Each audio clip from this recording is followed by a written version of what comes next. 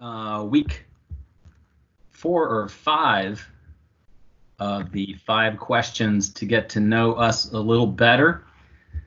I don't know, Alex, if they wanted to save the best to last or if they were just more frightened of what might come up between us two. So let's put them off. In any event, I'm Gary Atkins, Assistant Director of Admission.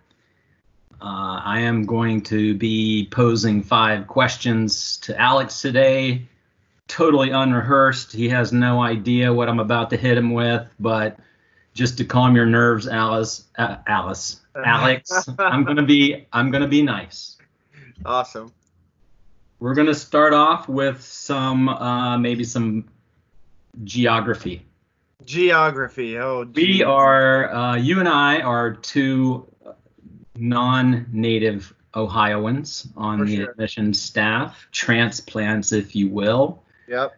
I'm going to ask you where you're originally from, and as a transplant to Ohio, what do you love most and miss most about your native state? Yeah. Like Gary said, I'm Alex. I'll go ahead and give you just a little introduction. Admission counselor. Work with students from northwestern Ohio, Indiana, Kentucky, kind of every state that's not in the northeastern panhandle. But like he said, kind of a transplant, not originally from Ohio. Moved here about 3 years ago.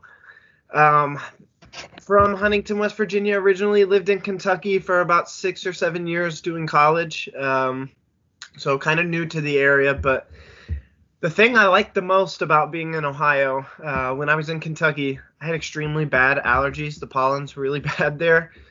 So now being here, I hardly ever have allergy problems, which is great. I can even sleep with the window open.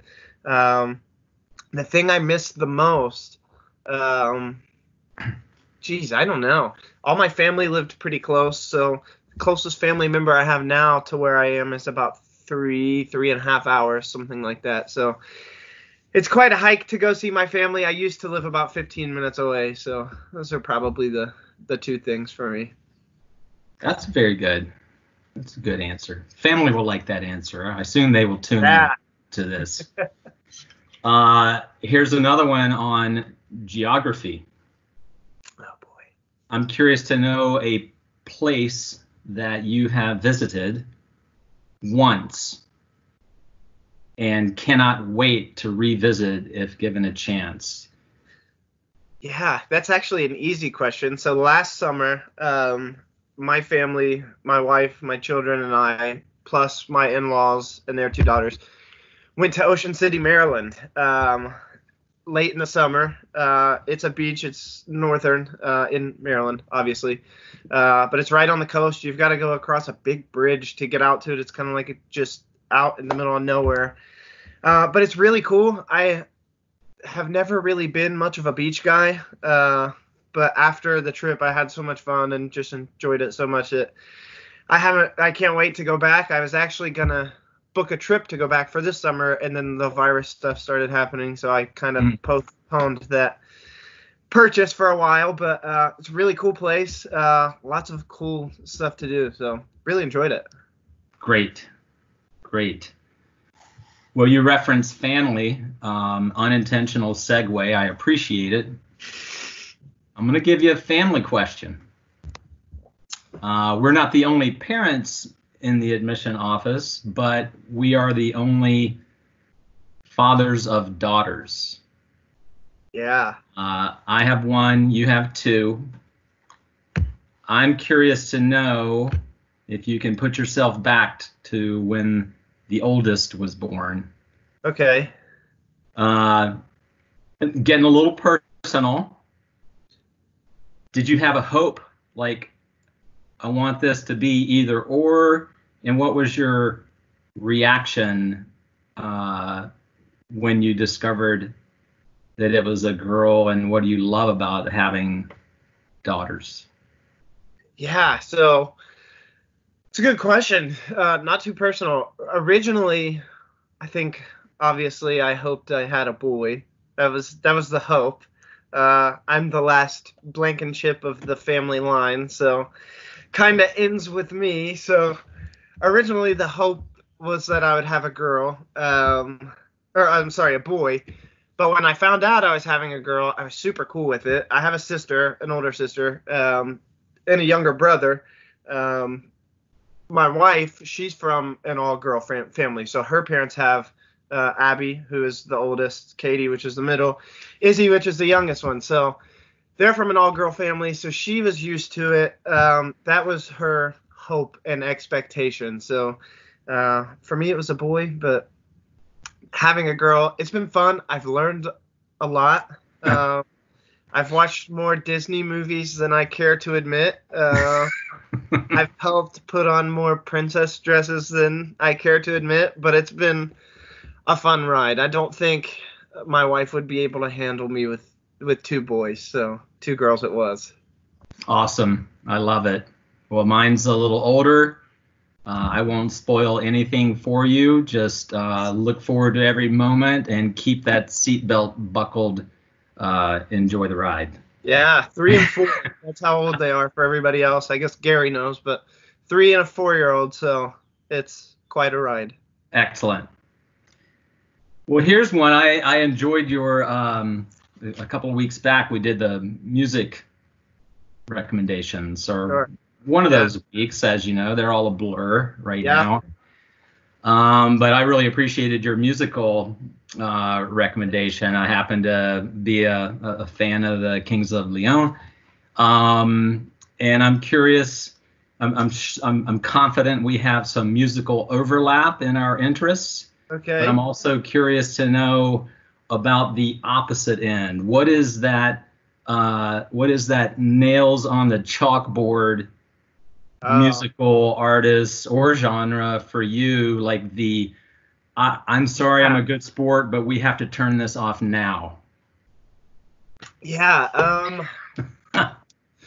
Gosh, there's so many. The first one, when you said nails on the chalkboard, Florida Georgia Line, any of that just extremely poppy country music. And it's so popular, like being in Ohio around this area, it's very popular. So you hear it all the time. It wasn't extremely popular down in Kentucky where I was. So Florida Georgia Line, Luke Bryan, all those people, it's just no thanks. Not for me. I think we might have more in common musically than I originally expected. I appreciate that answer. Yeah. Sorry for all you folks that don't, but hey, we're all just being honest. Yeah, I know. I think that Luke likes both of those. So sorry, Luke, but I can't handle. He knows he knows what not to play in his office or what to play. To keep Alex away. Depending on the day, yeah.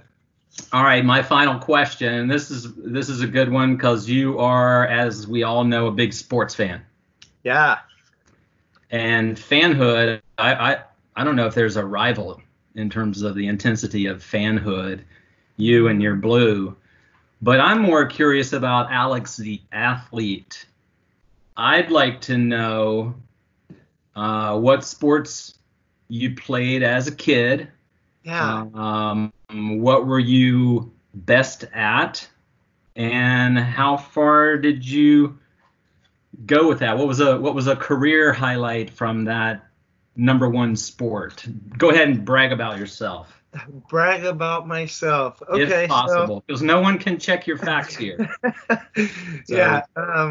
So I played baseball, basketball, and football from the time that I could, I guess, up until, football I played until I was a freshman in high school. And then after that, I stopped. I broke my hand, and then I broke my other thumb twice and stopped playing that. So played basketball until I was a sophomore in high school. I think it was my freshman or sophomore year. And stopped with that, and then I played baseball until I was a junior in high school and just kind of got over it. So I was probably the best at baseball. I liked it. That's actually my least favorite sport, but I was probably the best at it. My grandpa really liked baseball. And so he was kind of the sole reason I kept playing, and my family liked it. So I liked baseball. I didn't like baseball as much, but was best at that one. Career highlights. You may have answered that already. Yeah, I'm trying to think of a couple off the top of my head, but it's been like 8 or 9 years since then. So yeah, but I can't think of any off the top of my head. But that was the one that I was the best at. Maybe So, a career highlight. It was no more broken bones after you gave yeah, up. There's yeah, a highlight. Let's go with that. yeah. I retired early. So Retired early. yeah, but that's what people want, right? Is to retire early. So retired as a junior in high school. There you go. All right. Well, thanks you guys for putting up with us, bantering with each other here. The next installment will be Alex taking shots at me, and I'm looking forward to it. Yeah. Have a great afternoon. See you guys, Thursday. Yeah. All right. See you, Gary. See you then.